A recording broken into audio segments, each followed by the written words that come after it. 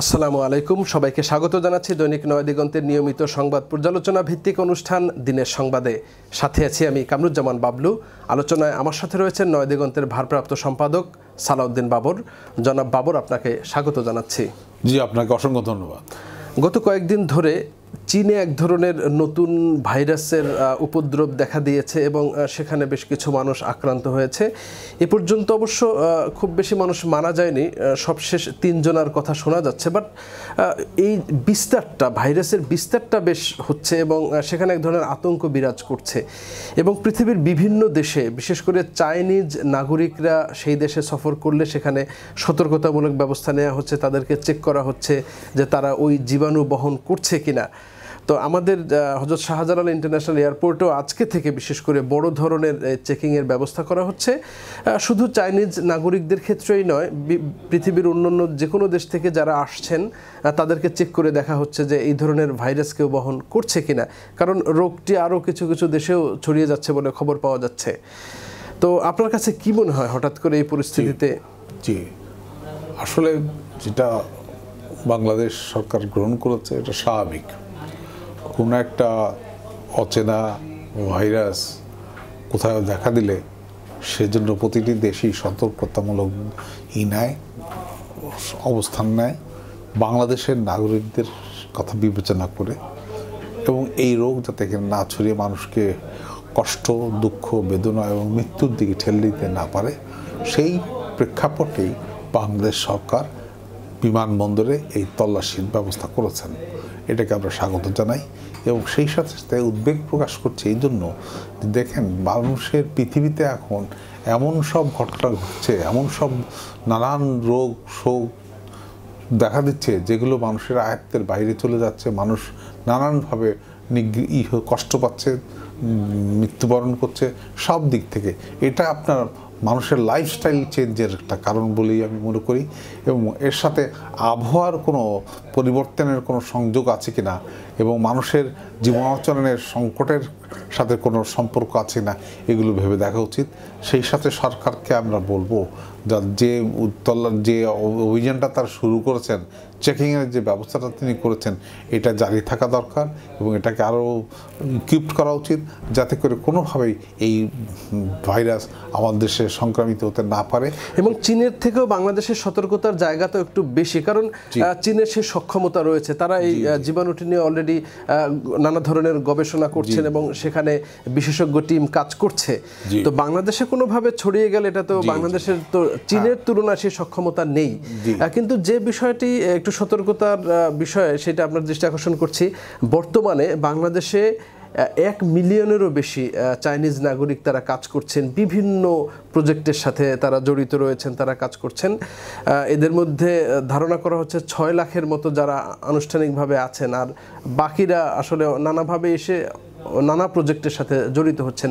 তো তারা ফ্রিকুয়েন্টলি যাতায়াত করছেন, তাদের দেশে যাচ্ছেন আবার ফিরছেন।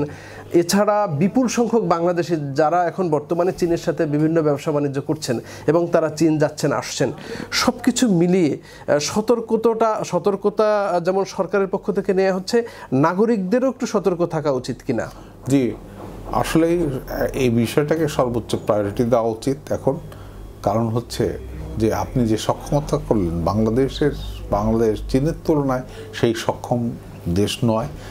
কারিগরিক দিক থেকে বলেন, প্রযুক্তির দিক থেকে বলেন, গবেষণার দিক থেকে বলেন, সব দিক থেকে বলেন, এবং অর্থ সম্পদ দিকেও যদি বিবেচনা করেন, আমাদের সেই সঙ্গতি নেই। সেই কারণে আমাদেরকে এই উচ্চমাত্রায় এটা নিতে হবে। আর আপনি যে কথাটা বললেন যে প্রচুর চাইনিজ নাগরিক এখানে বসবাস করছেন, থাকছেন, নানান কাজে ব্যবহৃত রয়েছেন, তাদেরও নিরাপত্তাটা বাংলাদেশকেই দেখতে হবে।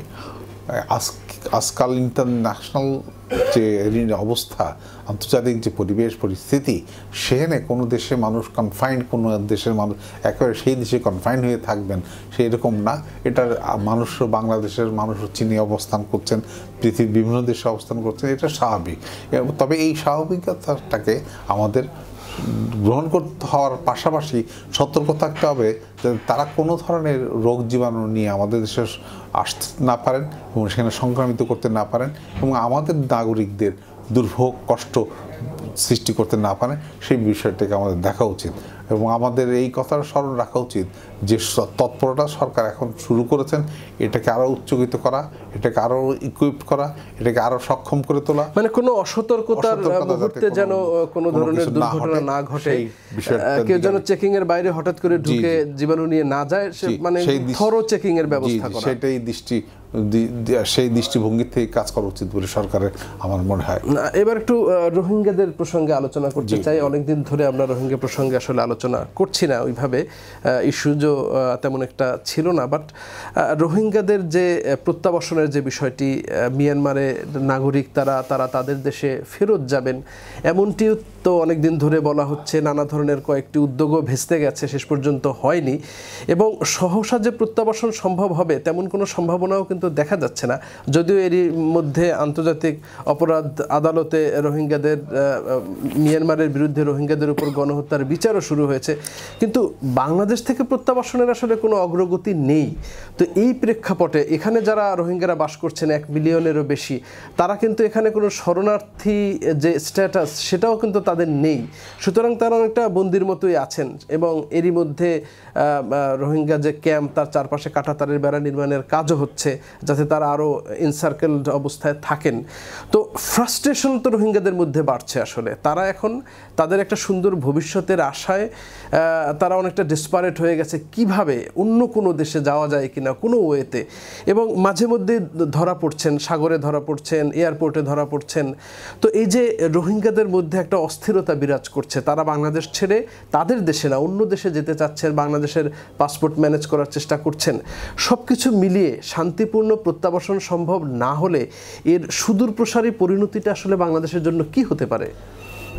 দেখুন, বাংলাদেশের পরিণতি এর জন্য কোনোভাবেই সুখকর হতে পারে না, কোনো রকমই একটা দুর্ভাগ্যজনক অবস্থার পরিণতি করবে। সেই সাথে আমি প্রথমে মনে করি যে এই যে ডিস্ট্রেস পিপলগুলো, রোহিঙ্গারা যে এই যে অবস্থান, তার বাস্তুচ্যুত হয়ে এই দেশে এসছেন, তারা একটা খুব দুঃখজনক এবং করুণ জীবনযাপন করছেন।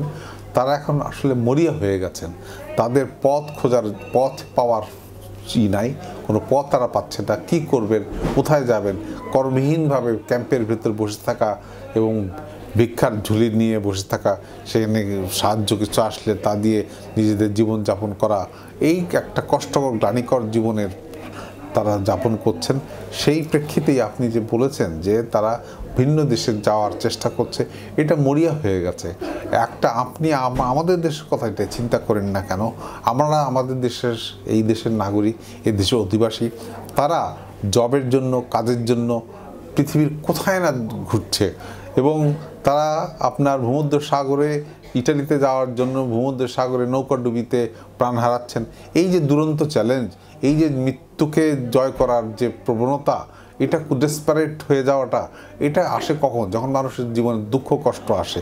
ঠিক তেমনিভাবে রোহিঙ্গাদের জীবনে যে দুঃখ কষ্ট, যে গ্লানি, যে দুর্ভোগ, তারা স্বদেশ ভূমির থেকে চলে এসছেন, তার ফেরারও কোনো আশা নাই, তার সম্মুখে কোনো আশা নাই যে আশায় তারা বুক বাঁধবেন।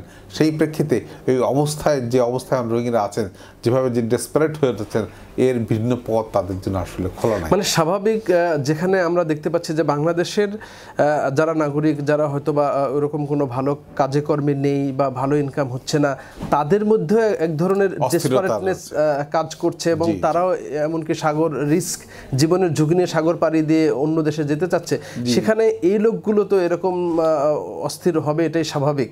তো করণীয় কি এক্ষেত্রে? আসলে করণীয় কি? আসলে এটা খুব দুরূহ, কষ্টকর ব্যাপার। তাদেরকে করণীয় একটাই, তাদের দেশে ফিরিয়ে দেওয়ার ব্যবস্থা করা। এর জন্য আন্তর্জাতিকভাবে বাংলাদেশ চেষ্টা করছে, কিন্তু এই চেষ্টার সাড়া বাংলাদেশ পাচ্ছে বলে আমার মনে হয় না। সম্প্রতি দেখেন যে আমরা দেখেছি যে চীন আপনার একটা বিরাট ইনভেস্টমেন্ট করেছে মিয়ানমারে, এবং আপনার সেই ইনভেস্টমেন্টের শুধু ইনভেস্টমেন্ট নয়, সেইটা হচ্ছে যেই জায়গায় রোহিঙ্গারা বসবাস করতেন, সেই সব জায়গায় তারা শিল্প গড়ার জন্য আপনার অর্থ করি জোগাড় দিচ্ছেন। এই প্রেক্ষিতে চীনের কাছ থেকেও আমরা সমর্থন পাচ্ছি না। ভারত আমাদের লাগোয়ার দেশ, তাদের কাছ থেকে আমরা সমর্থন পাচ্ছি না। আন্তর্জাতিক পর্যায় থেকে যে আশ্বাস আসছে সেটাও তেমন এই সমস্যার মোকাবেলার ক্ষেত্রে এই বিরাট একটা সমস্যা জনগোষ্ঠীর সমস্যার মোকাবেলার জন্য যথেষ্ট নয়। এর প্রেক্ষিতে বাংলাদেশের একার পক্ষে আসলে করা খুব কঠিন কাজ না। তাহলে তো বাস্তবে দেখা যাচ্ছে যে রোহিঙ্গা যারা বাংলাদেশে আছেন তারা যে সহসা ফেরত যাবেন সেরকম কোনো সম্ভাবনা তো নেই। আপনি যে ব্যাখ্যা দিলেন সেই পয়েন্টে তো তাই দাঁড়াচ্ছে। এক্ষেত্রে বাংলাদেশ এই যে 1 মিলিয়নের উপর রোহিঙ্গা যারা রয়েছেন তাদের বাংলাদেশে অবস্থানের সময়টা তো অনিশ্চিত হয়ে গেল, এখন কি করার আছে? সেটাই তো প্রশ্ন, যে তাদের ফিরিয়ে নেওয়ার যে বার্মাতে প্রত্যাবর্তন করার যে উদ্যোগটা সেটাকে জোরদার করতে হবে। তাদেরকে আমাদের দেশে 15 লাখ মানুষকে বসবাস করতে দেওয়া, জোরদারের প্রক্রিয়াটা কি হবে? জি সেটাই বলছি আমি, যে দেখেন যে জোরদার করার দরকার। এখন এই জোরদার করার প্রক্রিয়াটা তার আপনার শক্তি প্রয়োগের দ্বারা সম্ভব হবে না, এটা কূটনৈতিকভাবে করতে হবে এবং বাংলাদেশের একার পক্ষে এটা সম্ভব না, আন্তর্জাতিক সমাজকে জড়িত করতে হবে। দেখুন আপনি মিয়ানমারের ব্যাপারে মালয়েশিয়া টার্কির যে অবদানটা, তাদের যে উদ্যোগটা, তাদের যে এগোনিটা এবং ইসলামী সংস্থার যে উদ্যোগটা, এগুলো সবই আন্তর্জাতিক প্রয়াসের আপনার একটা অংশ।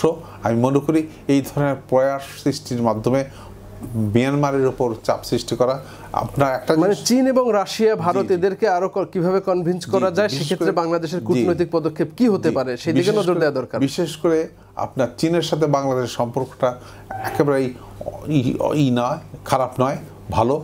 সেই ভালোটাকে আরো উন্নত করা এবং যাতে করে চীন বাংলাদেশের প্রতি সহানুভূতিশীল হয়ে উঠবে এবং সেই প্রেক্ষিতে চীন এখানে একটা ভূমিকা রাখবে, এই জনগোষ্ঠী প্রত্যাবাসনের ব্যাপারে তারা একটা কাজ করবে, তারা মিয়ানমারের উপর চাপ সৃষ্টি করবে যাতে করে এরা ফিরে যেতে পারে, সেই ব্যবস্থাই করা এখন বাংলাদেশের, সেটা আমরা আশা করব। এবারে খুব সংক্ষেপে আপনার কাছে একটু দেশের প্রসঙ্গে জানতে চাই। আমরা জানি সিটি কর্পোরেশন নির্বাচন, ঢাকার যে 2 সিটি কর্পোরেশন, যেটি 30শে জানুয়ারি ছিল সেটা একটু পিছিয়ে 1 ফেব্রুয়ারি নিয়ে যাওয়া হয়েছে।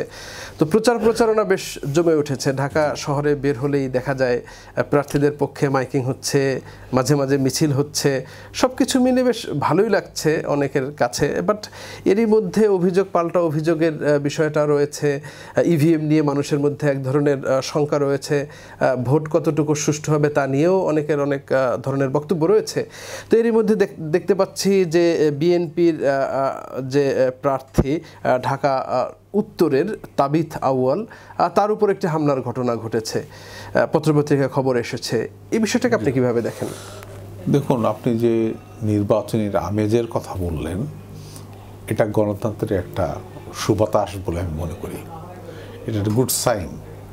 ডেমোক্রেটিক প্র্যাকটিসের যে বৈশিষ্ট্যগুলো আছে সেই বৈশিষ্ট্যগুলো একটি ফেয়ারলি আপনি ইলেকশন করতে হলে আপনাকে প্রত্যেকটা প্রার্থী, প্রত্যেকটা মানুষ যাতে তার বক্তব্যটাকে, তার বাণীটাকে, তার আর্টসটাকে, তার আহ্বানটাকে মানুষের কাছে পৌঁছে দিতে পারে, সেই চেষ্টা তার করা হচ্ছে ডেমোক্রেটিক রাইট। সেই রাইট তার এক্সারসাইজ করছে, এটা আমি মনে করি যেটা যারা এই ব্যবস্থা করছেন তারা প্রশংসার যোগ্য। এবং আমার মনে হয় যে শেষ পর্যন্ত এই ব্যবস্থাটা জারি রাখতে পারলেই যে ডেমোক্রেটিক প্র্যাকটিসের ক্ষেত্রে একটা বাংলাদেশ একটা অনন্য দৃষ্টান্ত স্থাপন করতে পারবে।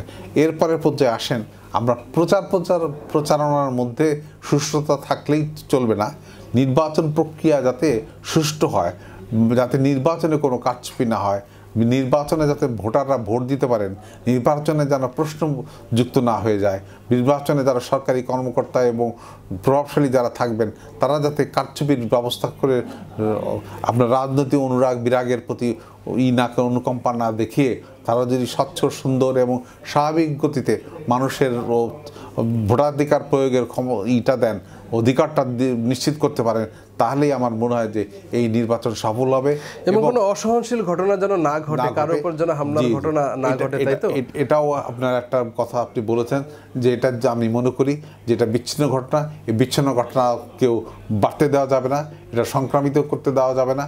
যে এখনই মানে যারা ঘটনা ঘটিয়েছে তাদের বিরুদ্ধে যেন তড়িৎ ব্যবস্থা নেওয়া যাতে দৃষ্টান্তমূলক হয়, যাতে ভবিষ্যতে ঘটনা না ঘটে। জনাব বাবর, আপনাকে অনেক অনেক ধন্যবাদ। আপনাকেও ধন্যবাদ। প্রিয় দর্শক, আজ এ পর্যন্তই। যারা সঙ্গে ছিলেন সবাইকে আরেকবার ধন্যবাদ জানাচ্ছি। সবাই ভালো থাকবেন, সুস্থ থাকবেন সেই শুভকামনায়। আল্লাহ হাফেজ।